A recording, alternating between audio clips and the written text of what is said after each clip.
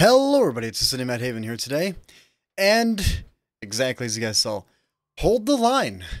This is the 60 TP, a tank that has been in the game for a long time and probably needs some love in all honesty. There's a lot of tanks in game, and there's also newer tanks coming inside the game that are kind of just making this tank feel a little bit inadequate. For instance, the Tyrant that just got dropped that can do 1,000 damage every single 14 seconds, or 268 version 5 with a 4E rotatable turret, a lot of mobility, better still concealment, same view range, and just a lot more advantages, especially with 395 heat pin.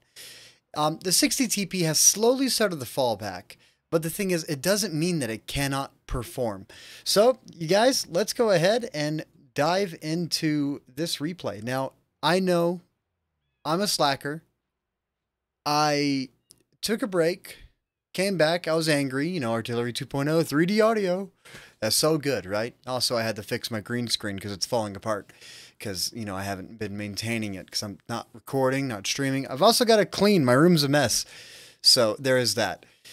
Now, I decided to start playing tanks about 5 days ago, you know, like the 2 days after I made the T44 video, and getting back into it and playing a little bit. So I decided to play tanks that are a little bit underrated. 60 TP is definitely one of those tanks. So yeah, there we go. So 60 TP, this is definitely one of my favorite tanks inside the game, just because I free XP'd it whenever it first came out. I got the Polish Defender, which is the 50 TP prototype. I 3-marked the 50 TP prototype, and I put a lot of time into it. I absolutely love the way that the Polish are put together because they're made to have heavy armor, defend an area, lock down, and just do everything that you can. Now, this is going to show off just how slow this tank can be. It's definitely slow. You know, we're going 20 uphill, and everyone just seems a little bit confused in what they're doing. Now, I don't know about you guys, but this replay seems like it has a lot more color to it. Let me know in the comment section if you feel the same way. I think whenever OBS did their update, they changed a couple of my settings, and I'm a little bit like, uh-oh about it. Or I changed them during a stream one day and never changed them back because I'm a Muppet. That's probably what it is. It's probably number 2. I'm a Muppet at times, or 99% of the time.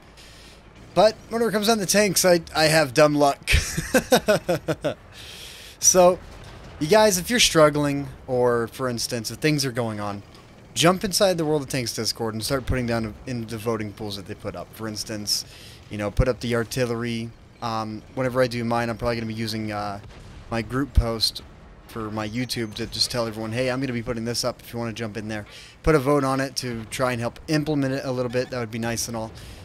But there's only so much that we can do as the player to really influence what the devs are going to be doing in the game.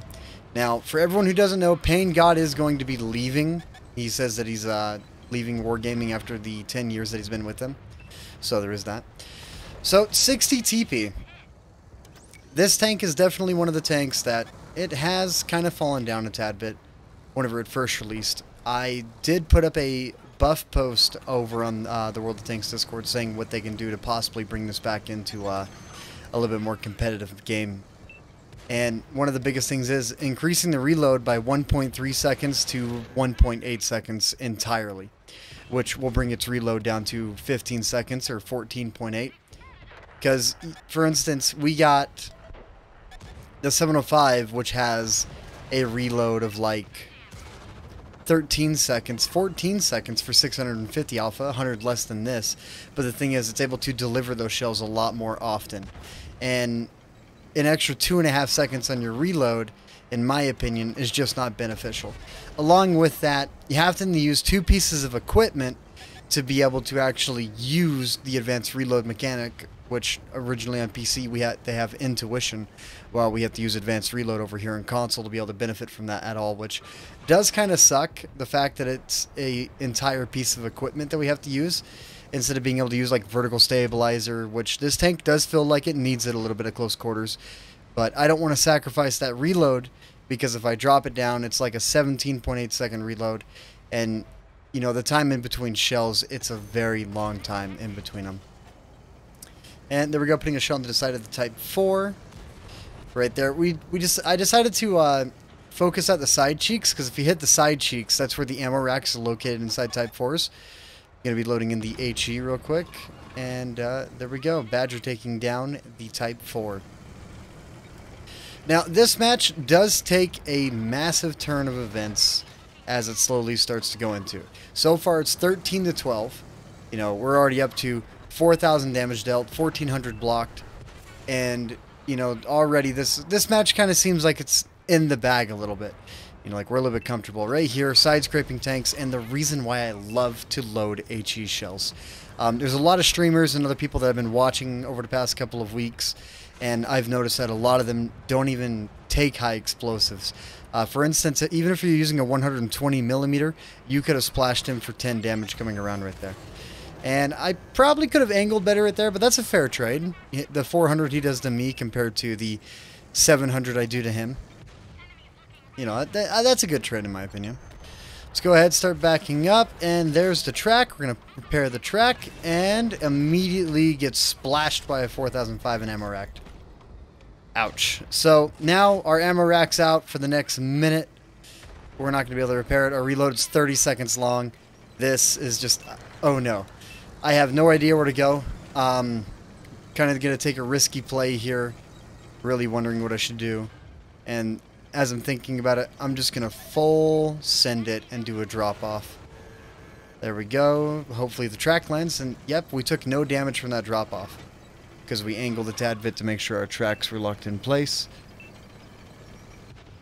Pull it up to take a look at the E5, and come on, this one's got to be a good hit. Please?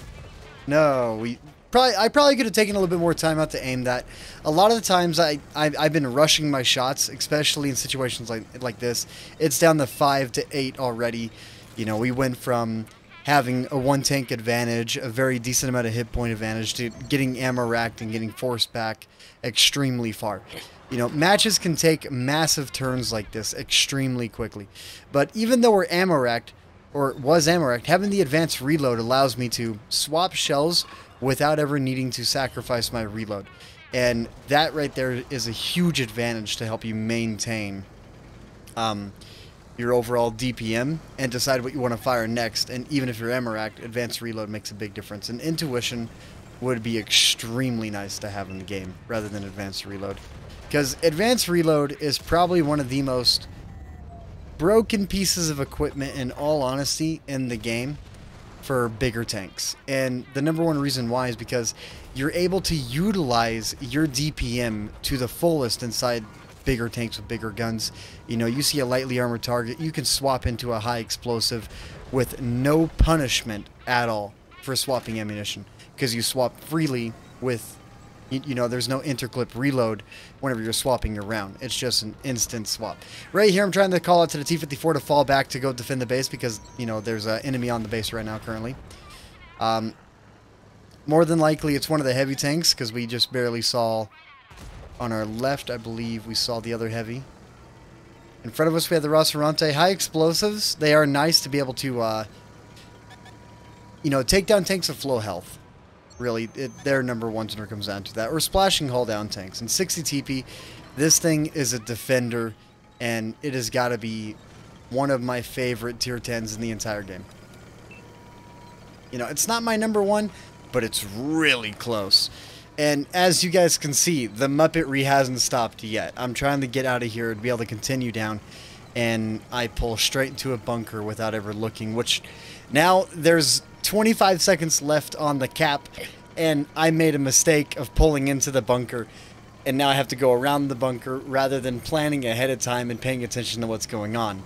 So, yeah, talk about comfort, you know, pulling it a little bit close. And there we go. The medium tank's going to be pulling up into the cap, down to 4 seconds left on the cap. There we go. High explosives, guaranteeing the reset and also guaranteeing the kill. Now we got 4, 3, 2. Okay, no, I don't get that one. But the main thing that you guys can take from this is, you know, the way our team was locked down in the back with the Jagdtiger and the E4 behind me. I actually went through and looked at the replay of this match whenever it was done and over with, because this was actually a really nice match to just have. I didn't really move around a whole lot, but I was in a position to where people just, they didn't really focus me out or pay attention or until it was too late, and they were a little bit more focused on taking down something else. So there's a lot of things that could have gone wrong, but with the way that the team was behind me, they allowed me to essentially work to try and get as much damage in as possible and keep up as much as I could. I honestly don't know what to say. This is not scripted. Nothing is scripted. Everything just is coming off the top of my head. But Mastery Badge, Defender Medal, along with second Mark of Excellence. I'm working on the third mark in this. And there is one thing that I do want to mention.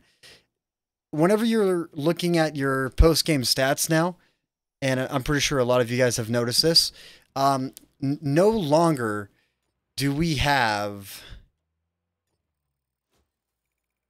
like cap point resets. So like whenever we come down here, we can see shots fired, block damage, hits received, direct damage, assisted detections, enemies destroyed.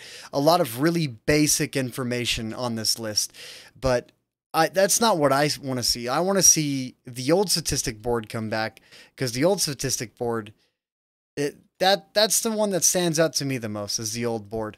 Because with this new one that we have, it's really hard to know what I did whenever it comes down to resetting a cap at the last 4 seconds. More than likely that was like 92 points or maybe 80 something points, because we did get a defender, so it was above 70. And it's just a little bit confusing to see. So I would like to see more statistics at the end of the game. And also I would like to see an actual debuff on artillery, because 3D audio is not a real debuff or anything like that. That just sucks a lot. Other than that, you guys, I'm back on tanks. I'm playing again. Thing is, though, is that YouTube and everything else, I'm working a lot to give you guys an idea.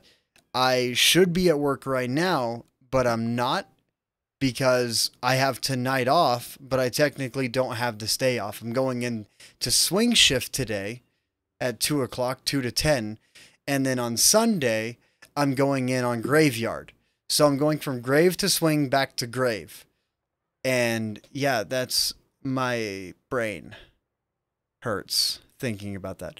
So other than that, you guys have a fantastic day, night, afternoon, whatever time you're catching this. Leave a like, comment, subscribe. Seriously, leave a comment. I enjoy seeing them. You guys have no idea how much I enjoy seeing them and replying to them, or just honestly just looking over. It puts a smile on my face. It really does.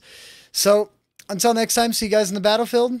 Artillery still sucks because it's not been fixed, and I would like to see the 60 TP get some love. Honestly, I think one of the biggest things that the 60 TP could benefit from would be maybe a 50 overall increase to its power to weight. That weight increases it by 0.7, or maybe it's like a 60 power to weight. I can't remember how much the tank weighs, but essentially increase the power to weight by 0.7.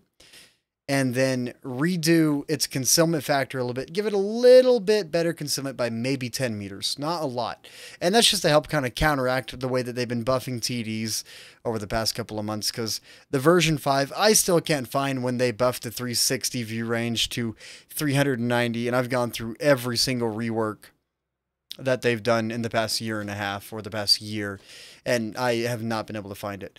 So other than that, you guys have a good time, and I will catch you all later.